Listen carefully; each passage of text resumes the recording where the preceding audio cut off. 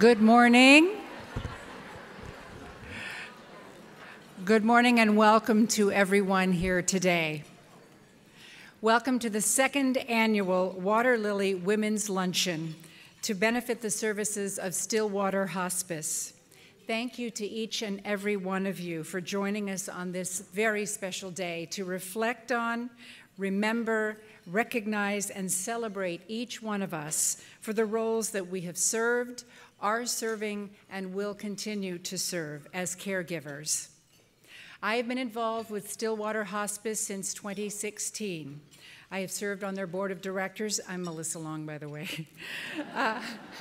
Development committee, assisted with events, and have been a longtime ambassador for this wonderful organization and its amazing work.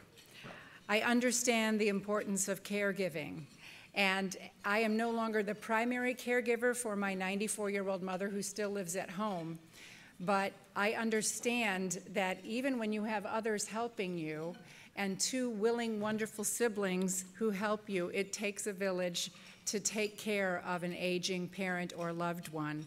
And many of you have experienced this firsthand. Many of you are only children, have no siblings, or have siblings that live far away, or have siblings who simply aren't interested in helping take care of a parent. And so it falls on you, and that is a very difficult task, and I applaud every one of you that is doing that for a parent or a loved one, because it is very difficult work, but also very rewarding. I invite you to continue to enjoy your salads and one another's company. The main course will be served in just a few minutes. And now I would like to invite Suzanne Moats, Chair of the Stillwater Foundation Board, to please join me on stage to present the invocation for today's meal. Suzanne.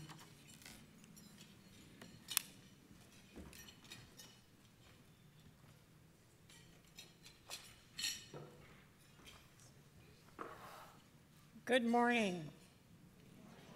On behalf of Stillwater Hospice, I welcome you to our second annual Water Lily Luncheon. We thank you for joining us this morning in support of a community organization which started in Fort Wayne over 100 years ago and continues as a vibrant force in much of Northeast Indiana. We come this morning from different faiths, different communities, and different walks of life. And we come together today in support of clients and their families who are making a journey that we too will one day take. Our task is to help provide sustenance and support for this organization, which makes Northeast Indiana a truly wonderful place to live. When I think of the many ways of coming together to support one another, I am reminded of a book I often read to my children, Stone Soup. I'm sure many of you are familiar with it. I learned it was based on a centuries-old European folk tale. The story tells of animals in the field and forest who have been impoverished by an early winter and wonder how they will survive. They find sustenance in making stone soup, when one animal puts a rock into a pot of water and invites the others to add to the soup anything they might have. They come one by one, bringing a carrot here, some limp lettuce there, a small potato, some wrinkled fruit. In quick order, they came together, bringing what little they had created and making a wonderful, nourishing soup. It was really the new friends, the new strength, and the joy of service to one another that sustained them. Like the place of rest and recovery evoked by our Stillwater Water Lily emblem at the center of each of your tables, we invite you to contribute in whatever way you can to spread the good news of the stone soup spirit of service, sustenance, and support found in our Stillwater community, the only community-based, not-for-profit hospice in Northeast Indiana. With your support, Stillwater will be a strong and vibrant source for good in our communities. Consider the many blessings we have been given this day: close friendships, an inspiring program, and the rewarding opportunity to serve our communities in enduring and truly meaningful ways. While we are a group of diverse faith traditions, we recognize a need to thank the power in our life greater than our own. Please bow your heads for a moment of silent prayer as each of us expresses gratitude and thanksgiving in her own tradition.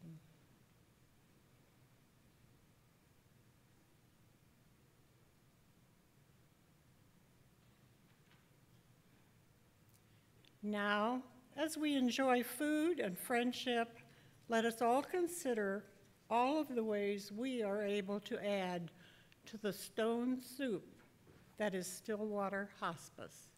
Bon appetit.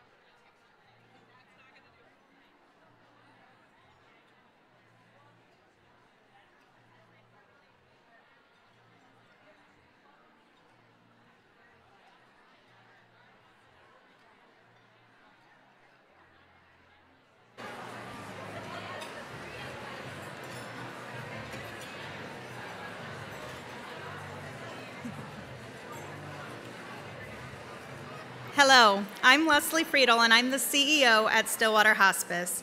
I'm so honored to be standing in front of all of you today at our second annual Water Lily Women's Luncheon. Thank you all for coming and sharing this time together. As women, we are called to be caretakers during many times of our lives. I stand before you with a deep appreciation for the incredible strength and resilience that each one of you embodies as caregivers. Today, I want to address the challenges you may be facing, offer some insights, and support and remind you that you are not alone on this journey. Stillwater Hospice is here to support you and your loved one who are facing serious illness in the end of life. Whether you're caring for children, aging parents, or someone facing terminal illness, your compassion and dedication make a significant impact. The care you provide is the backbone of our community, and it deserves the recognition and appreciation. As caregivers, we often find ourselves stretched thin, juggling various responsibilities and wearing multiple hats. It's crucial to remember that self-care is not selfish. It's a necessity. Taking care of yourself enables you to better care for others. So today, I encourage you to embrace self-compassion and make your well-being a priority. As we navigate the world of caregiving, we must not forget the emotional aspect of the journey.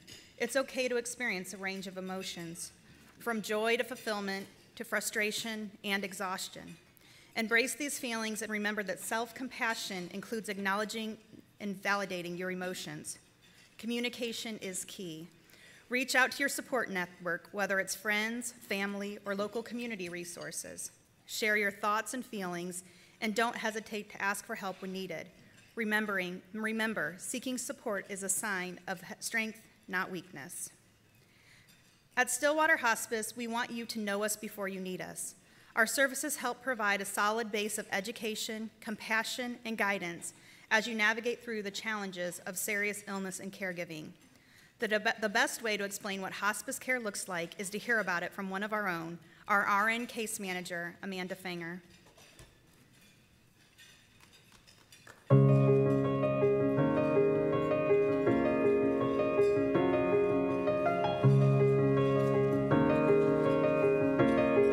My name is Amanda Fanger. I'm a registered nurse, case manager for Stillwater Hospice. My typical day is gonna start at home, even the night before.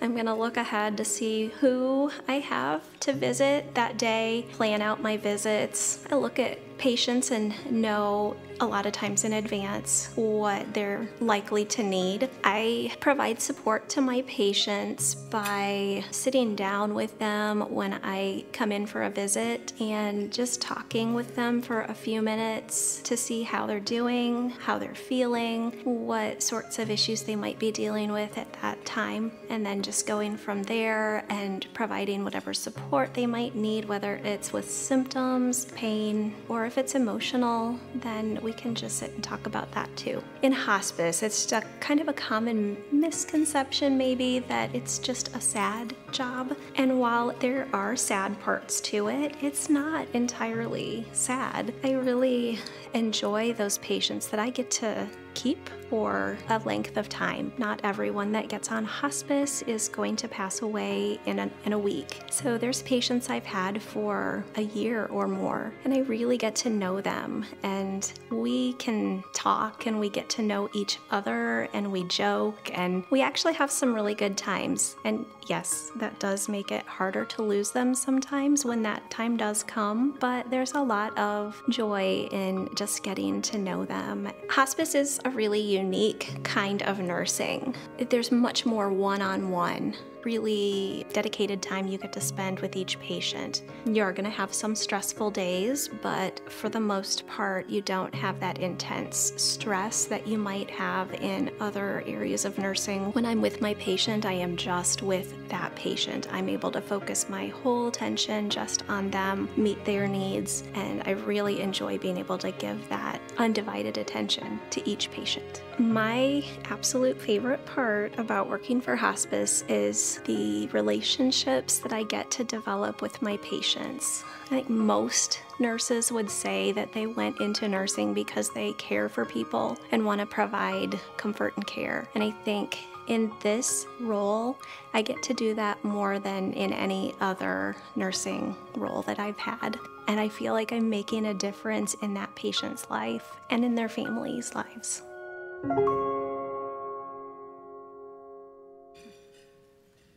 Thank you, Amanda.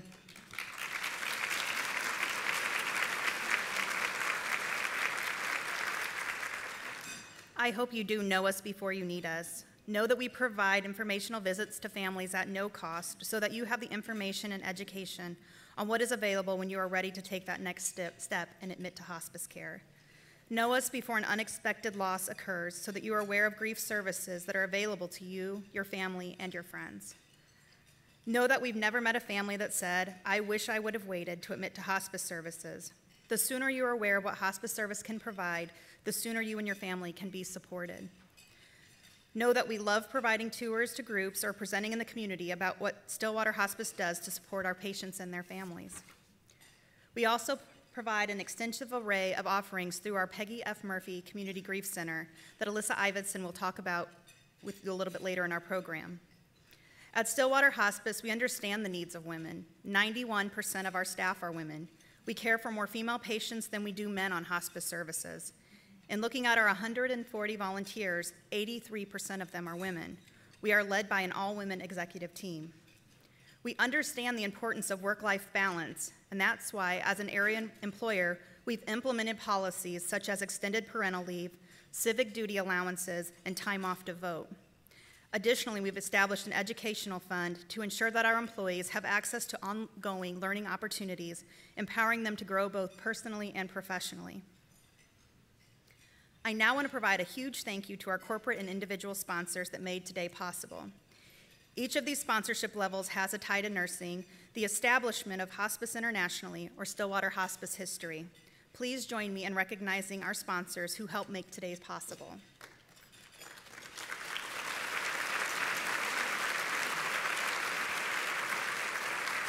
Our Nightingale sponsors, named after Florence Nightingale, who is known for her role in modern nursing. Three Rivers, Fort Wayne Medical Oncology and Hematology, LC Nature Park, and Jerry and Becky Henry.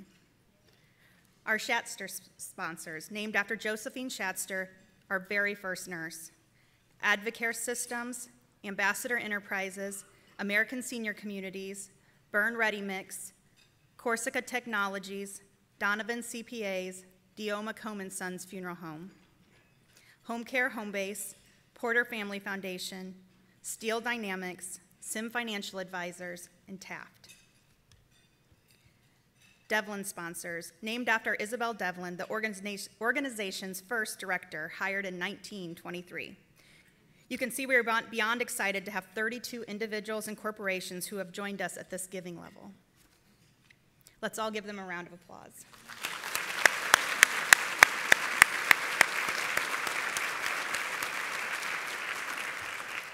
Thank you for your generosity and support of Stillwater Hospice's services and programs.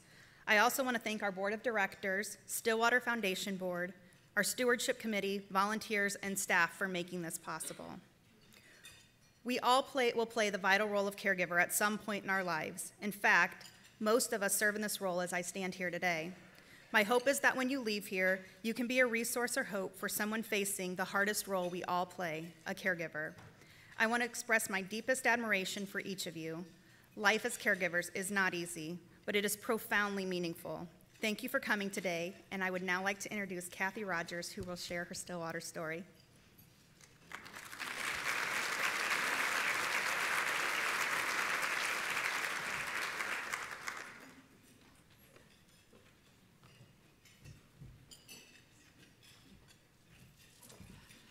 Well, good morning and good afternoon. Thank you for the opportunity to tell our story. I'll try to get through this without crying, but first of all, I'd like to welcome my guests today. I have my ladies here that work with me, who are my work family, KB Search Team, and they were part of the caregiving process when we were going through the in life with our parents, and especially Susie, who helps so much with our caregivers and the scheduling and so forth. Appreciate that. I have my bonus daughter, Sarah Sauertag, who always encouraged me and gave me big hugs, and my husband, I think, who's the only man in the room. So, who was most supportive and was there for me when I came home in the evenings. And I appreciate that. But most importantly, my sister, Kim Didion, is here. And I honestly don't know what I would have done without having you in this process. So anyway, we'll get started. I have print this big, so hopefully I won't have to use these. So we'll start there.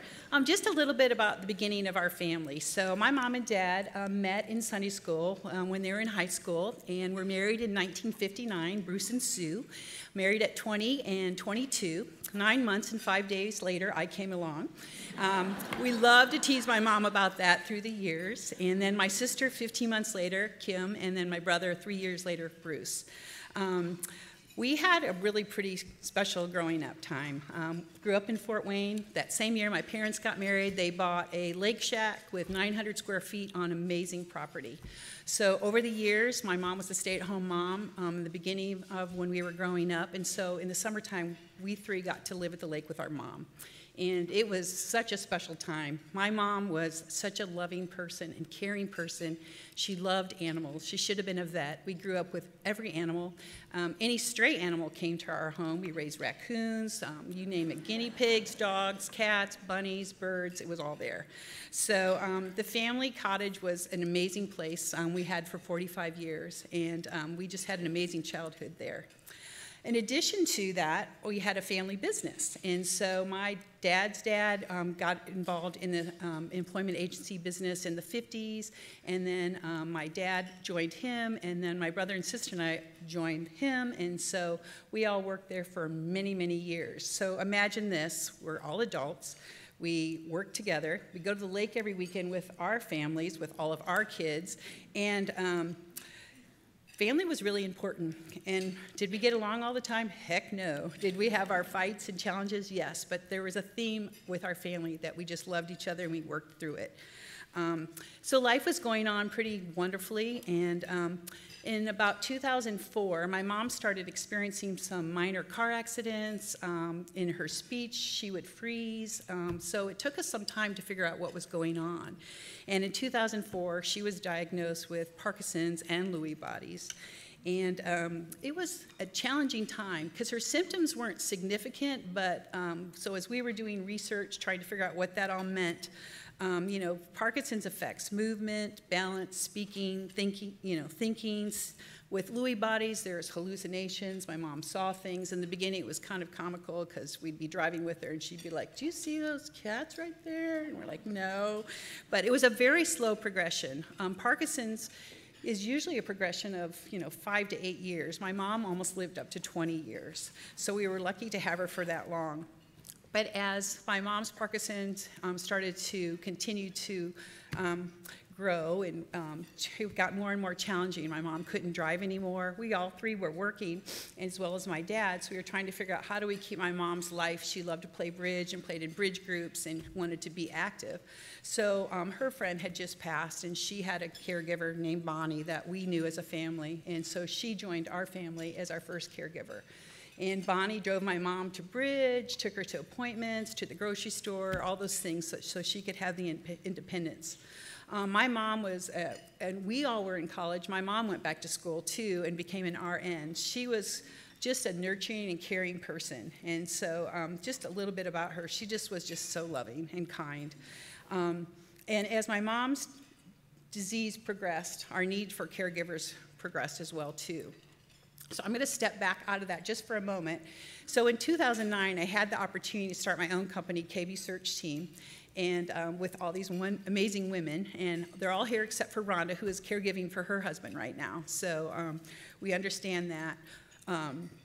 But in 2017, Pat McCombs in our organization got a call from one of the board members at Stillwater asking if we might be interested in coming out and chatting with them about a CEO search for the organization. So I went along with Pat, and at that time we had the opportunity to meet with many of the board members who were serving on the search committee and had the opportunity to put a proposal together, and we were given that search. So we're happy to say that Leslie was a result of our search, and so that's how I first learned about Stillwater in 2017. That was a God wink, honestly, because that prepared us for what we needed as we went on the journey with both my mom and dad. But we were so impressed with Stillwater, their compassion, their facility, the people. I mean, their mission, what they do, it was just so wonderful. And we would meet at the Peggy Murray Community Grief Center, which was newer at that time, just a beautiful facility for our meetings. And so it's a wonderful, wonderful thing for our community and for those who are grieving. So back to Mom, as she was progressing, we were needing 24/7 care. So when we looked at the roles in our family, one of the things when my mom got sick, we had a family meeting. We're like, okay, Mom and Dad, it was always their wish. They wanted to be able to stay home. And so that was our goal, to keep them home and to keep them safe. And so moving along through that process, we started, as a recruiter, I hired caregivers for my parents. And it was not easy at all, but we found folks. We had a lead caregiver who was just amazing, and she managed all of our caregivers and their schedules and kept track of the care needs every day. But as Mom was growing more and more severe with her Parkinson's, transferring her, getting to doctor's appointments, getting her in and out of bed, I mean, she needed full 24/7 care. We had another family meeting, like, how are we going to keep Mom at home? This is so important. And so I remembered Stillwater. So we asked them to come out, and they met with the four of us, my mom, my sister and brother and Dad and I, and went over their program with us and what they could offer. And we said yes. And so within days, they came out and did a full assessment on our mom and her current care that we had with our caregivers. They provided so many needed resources, a hospital bed, which was so helpful because getting my mom in and out of bed and raising that bed and sitting her up was just a tremendous thing. They evaluated her meds. They gave us the advanced medical care we needed to keep my mom at home. So we had, nurses coming out on a regular basis. We had doctors when we needed prescriptions for infections that she was getting.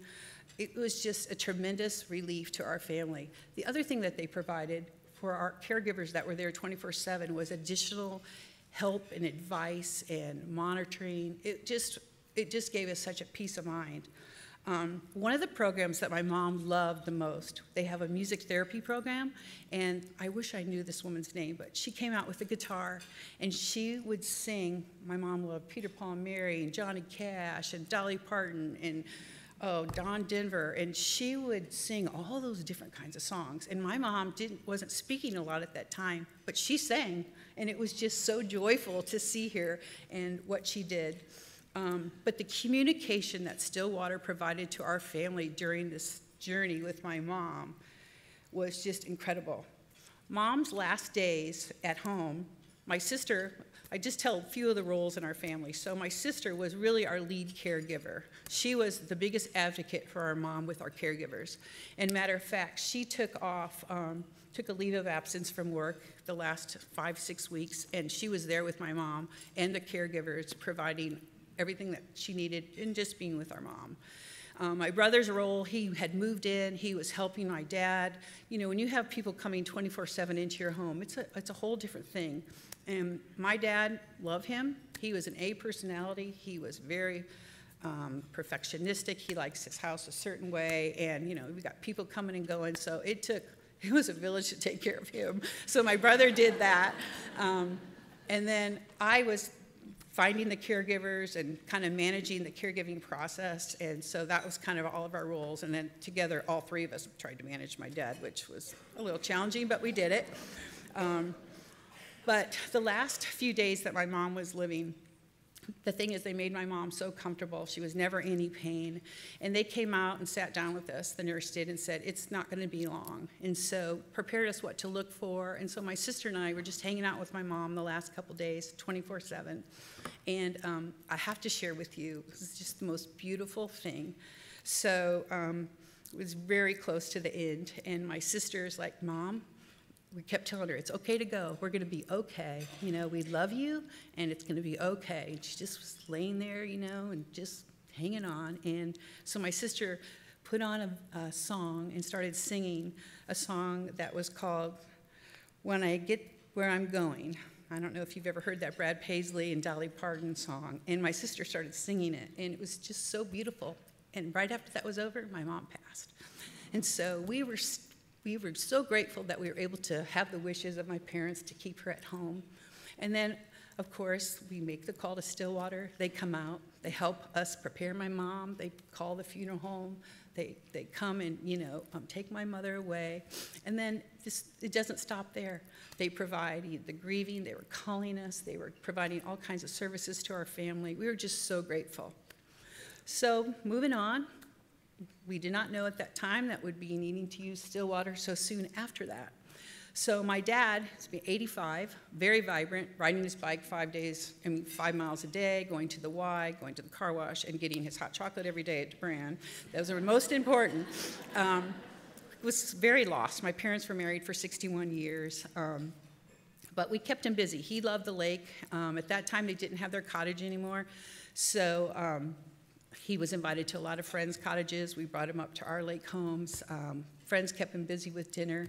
And we were thrilled to hear that he was going to go to Florida for the winter to be with his friends. My dad had a collection of wooden boats and showed them all over the country, and he loved that world and loved those people. And there's a city in Florida, Mount Dora, where all the wooden boat people would reside in the winter, and they invited him, and we're like, yes. But in the last couple of years that my mom was sick, my dad was starting to have some memory issues and some dementia. Not bad enough to stop him from driving, but we were taking over some services for him. So after my mom passed, we did keep on our lead caregiver for part-time, which he did not want, let me tell you. That was a true challenge. So she would go back and forth to Florida. We would visit my dad. He was thrilled. He was on the water every day. He was with a lot of, quite honestly, widowers down there and just enjoying life so much. So he came back in May, and the force was back, and we were prepared for him, and he did an executive physical every 3 to 5 years, and he had one set up. So he went in May, had an executive physical, and they found a large mass under the right side of his arm.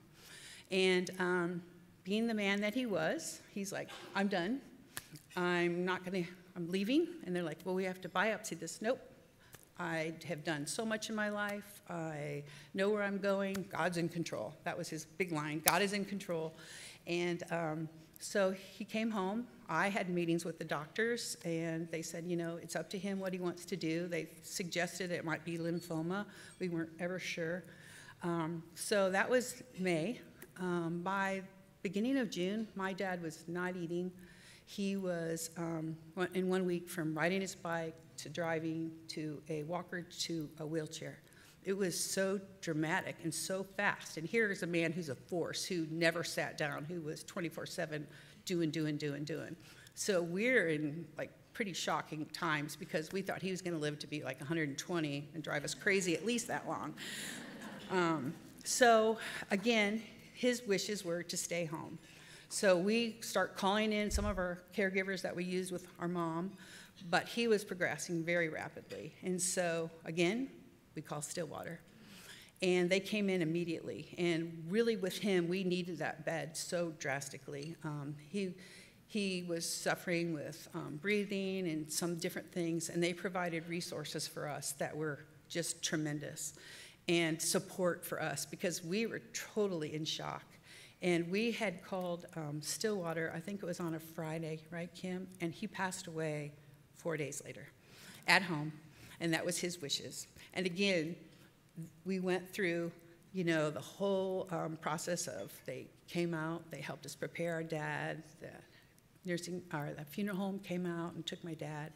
And I have to say, my dad's services, Emily from Stillwater, came out and delivered a beautiful American flag blanket to our family, which was so touching, because my dad was in the Army, and it was so appreciated. But again, the care, the ongoing support for the three of us that were left. I mean, to lose both parents in 15 months, it's unbelievable. Nothing. We knew my mom was eventually going to go there, but we didn't think our dad would. And so I would just say to you, we were not alone in our journey, and never could we have fulfilled our parents' wishes to, have them stay at home if it weren't for Stillwater. And we will be forever, ever, ever grateful for the services that they provide to our family. I mean, I just can't say enough about the care and the quality of the caregivers and the folks.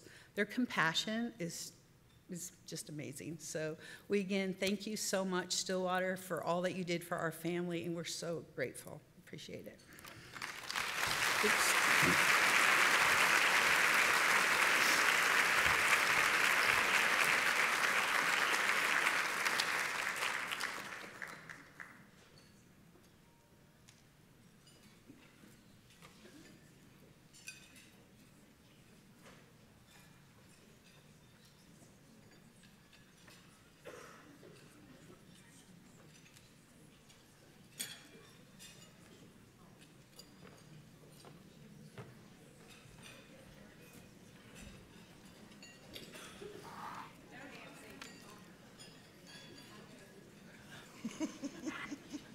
She just told me to come up.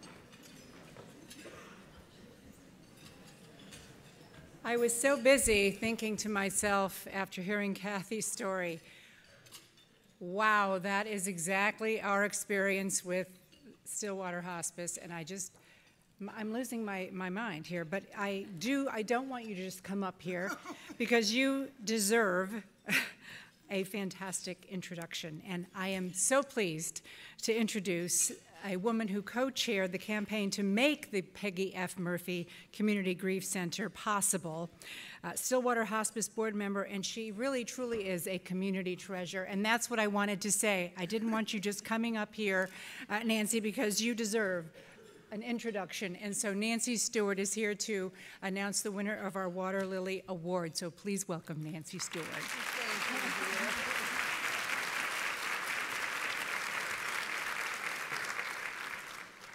Thank you, Melissa. And I would just like to say welcome, ladies, who are certainly in the company of a fine gentleman.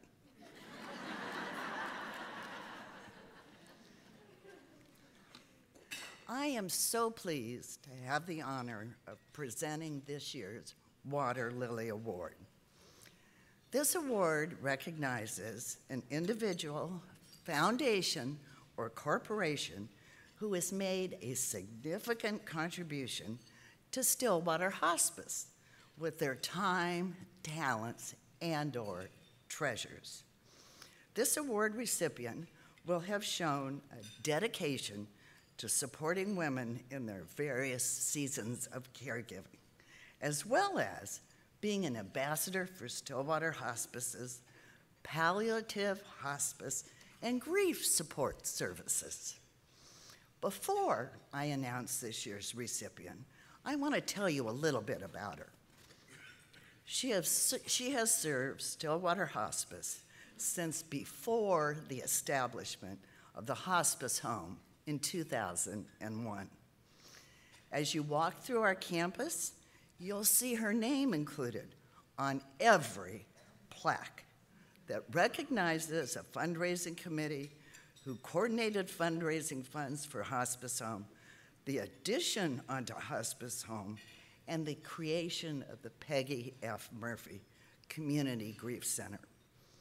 When you hear her speak of Stillwater services, you can feel the passion she has for sharing our message and telling the Stillwater story.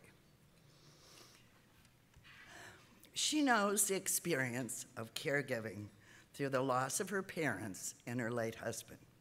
She loved caregiving for her young daughters and seeing them blossom into women with accolades and impressive careers of their own.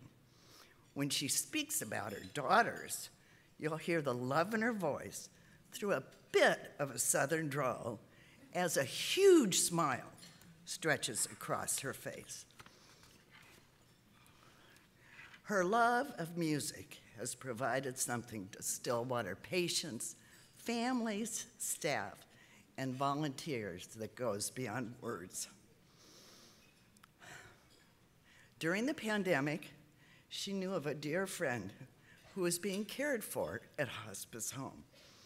At that time, we limited the amount of people who could be in a patient's room at one time. Knowing that his time on earth was limited, she reached out with calls to coordinate a musician from the Fort Wayne Philharmonic to come and play outside the Friends window. I'm not sure who was impacted more, her friend, his daughters, or the cellist who provided such a moving performance.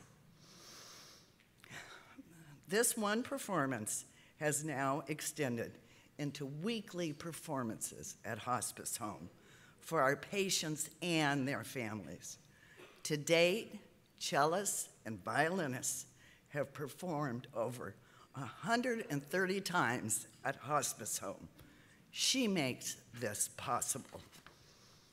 This year's recipient has given back in many ways to so many organizations, from Headwaters Park, the Girl Scouts, YWCA, Fort Wayne Parks Foundation, Fort Wayne Philharmonic, and many, many more.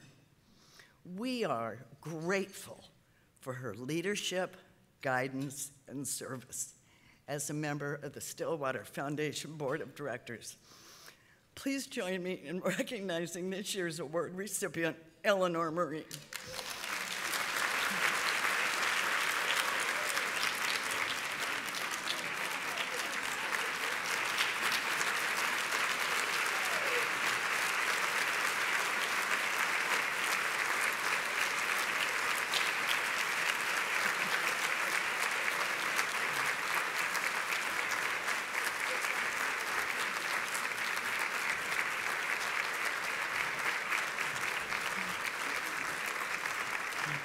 Needless to say, she's a very dear friend, and I try so hard to get through that. Thank you, Nancy. You wish to say a few words? Yes.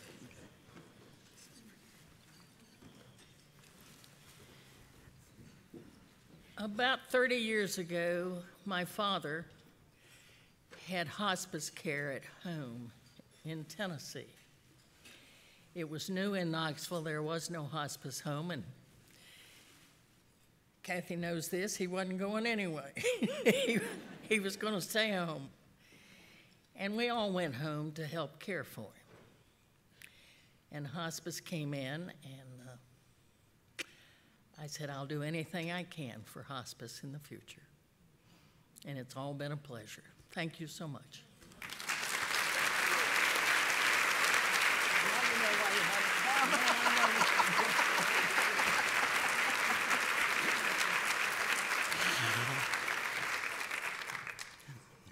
I'd now like to introduce to you Alicia Ivinson to share information with you about really the best kept secret in Fort Wayne, the Peggy Murphy Community Grief Center.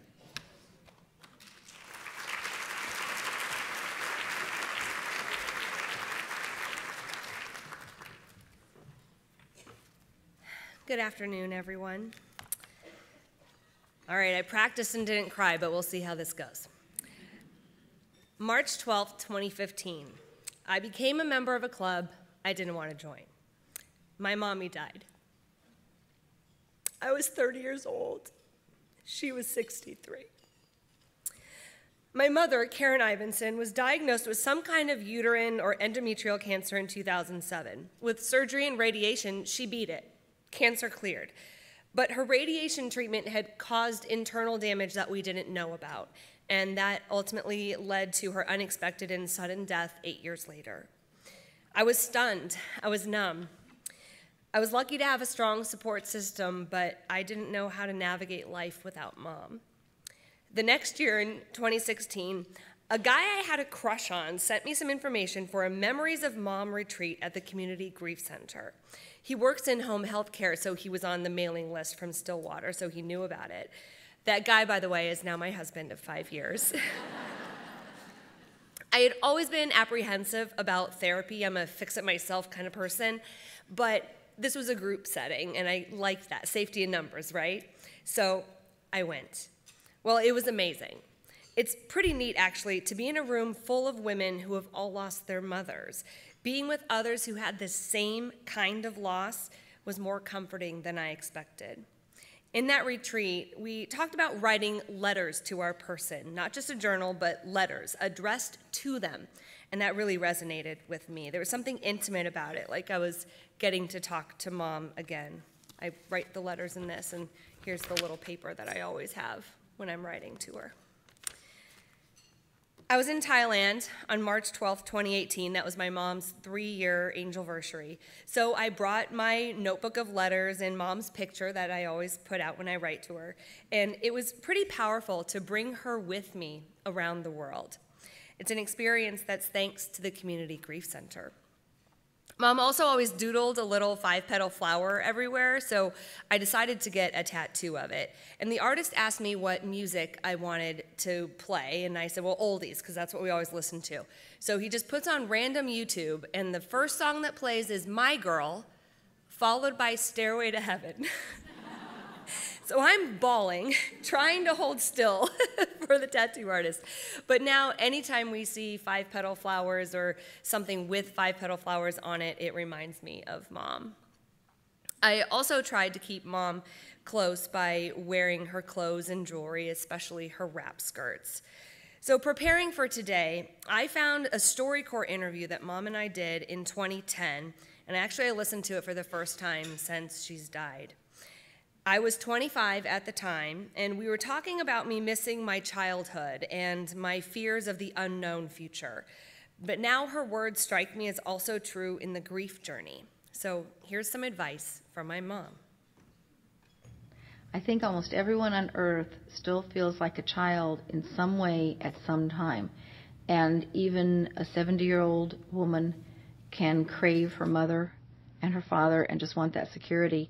And that's just part of life. And it's all a stage, and you have to walk through it. I would say find the joy in it. And so for each stage you go through, feel it and experience it and acknowledge it, but don't let it paralyze you. Don't let fear paralyze you, because things will be good, and things, will never be perfect. There's pain in life, and nobody escapes it.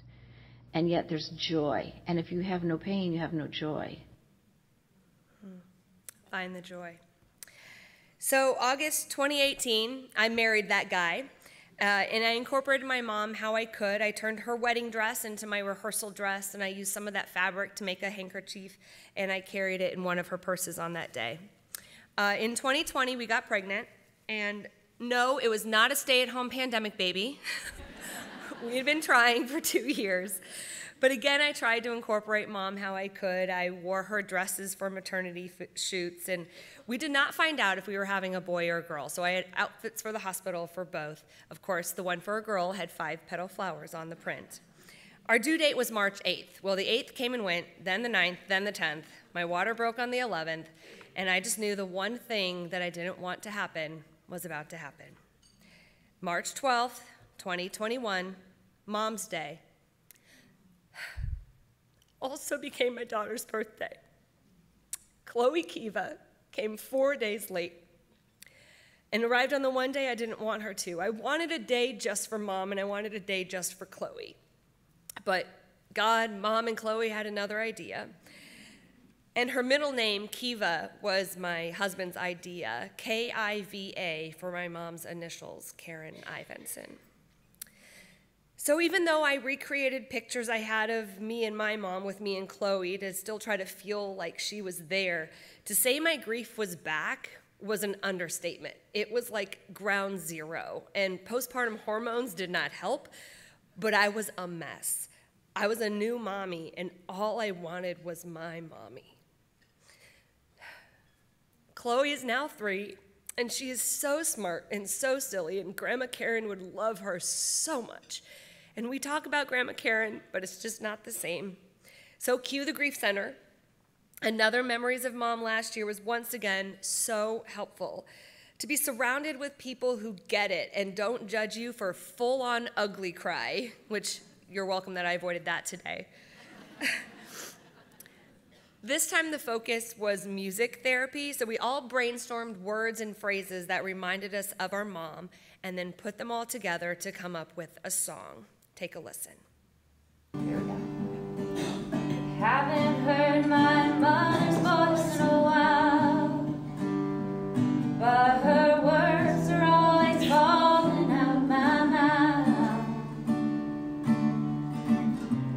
Make it happen, get her done, smell the flowers. Have fun, be kind and thoughtful. Know when to do and when to be still. Know when to give to others and to yourself. Put people first, laugh and lead by example. Work hard, be content, and love yourself. And most of all, she taught me to forgive, how to keep a cool head, and how to love the one you're with.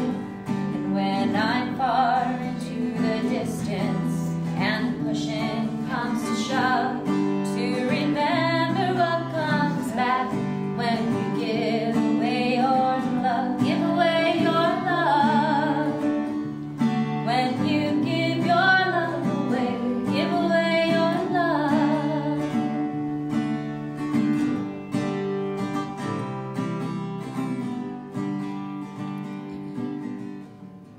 That's what happens when you ask a news person to talk. I say, well, I'm going to edit a video. So last year, I was just one of hundreds of people to benefit from the Peggy F. Murphy Community Grief Center. In addition to the many group retreats focusing on specific kinds of loss, last year there were more than 2,000 individual counseling sessions. Grief is a journey that's different for everyone, but the Community Grief Center can help everyone navigate that journey. And it is all free to the participants, thanks to the generosity of people like you. So thank you. It takes more than $550,000 every year to provide grief services to the community, and you make that happen. You are making a difference in people's lives. The tools I learned at the Grief Center help me every day, and now I pass those lessons on to those when they're going through a loss. But you can also help by telling everyone you know, whether they've had a loss or not, about how amazing the Grief Center is. Because if not now, they'll need it someday. So thank you for letting me share my mom with you. Thank you for listening to my story. And again, thank you for helping us heal our hearts.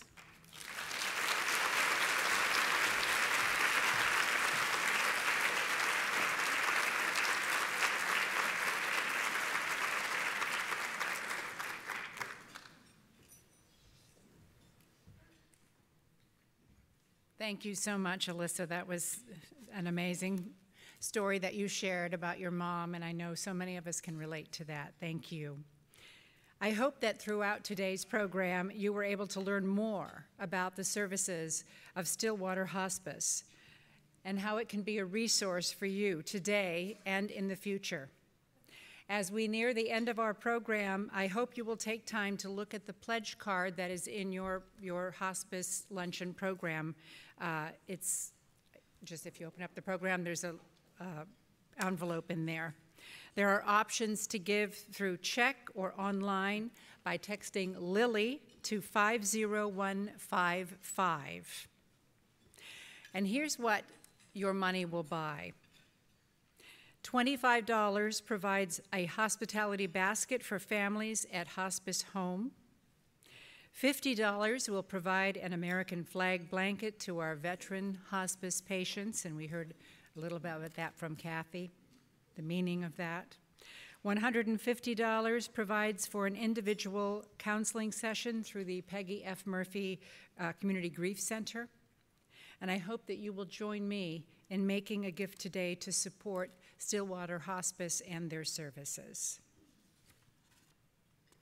You can see on the screen behind me that the frontline caregivers of Stillwater Hospice offer their support, and thank you so much for yours.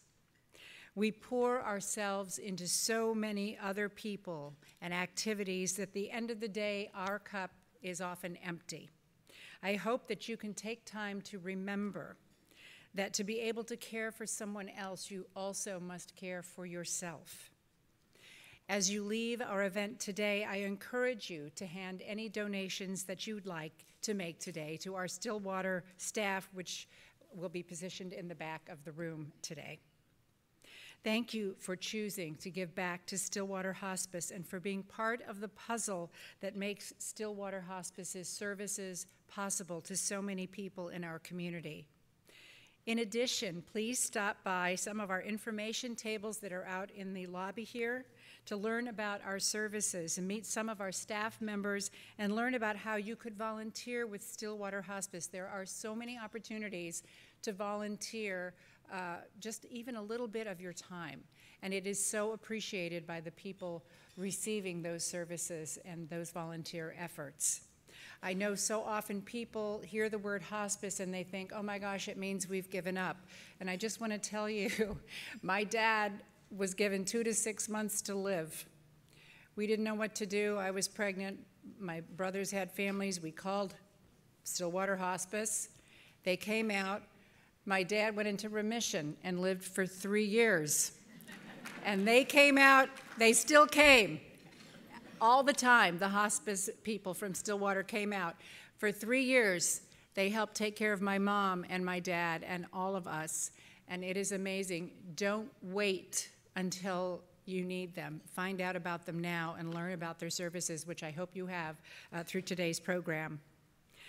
And as we leave our luncheon today, we do have a special treat. We've heard about the musicians that have come and become a part of the programs that Stillwater Hospice offers. They play weekly at Hospice Home, and it is such a joy for residents and for the patients there. I can't tell you, music is truly an international language, and it awakens something inside even comatose patients when they hear a familiar song.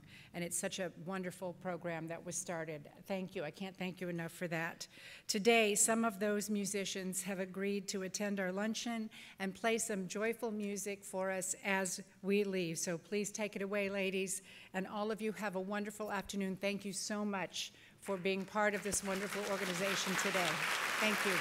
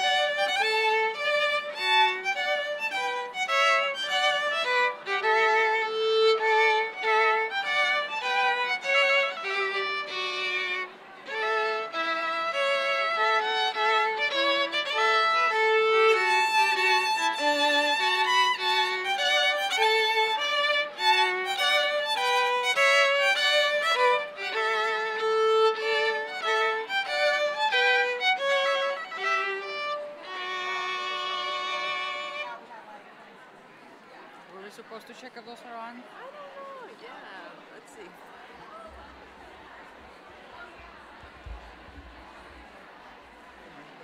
I'm not sure. Yeah, at this point. Oh well. We'll just play. Yes, no, yeah. Okay.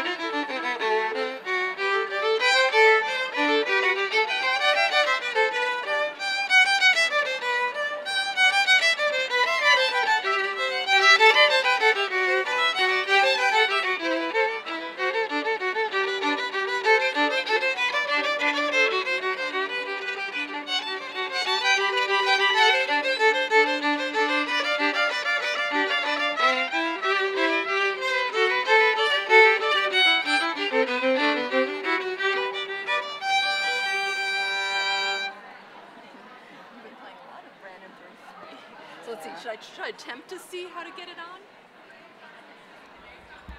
Huh? I don't know. Mine so that mine is finally on. Yeah, oh, okay. There we go. All right. Especially when they're talking. Okay. First.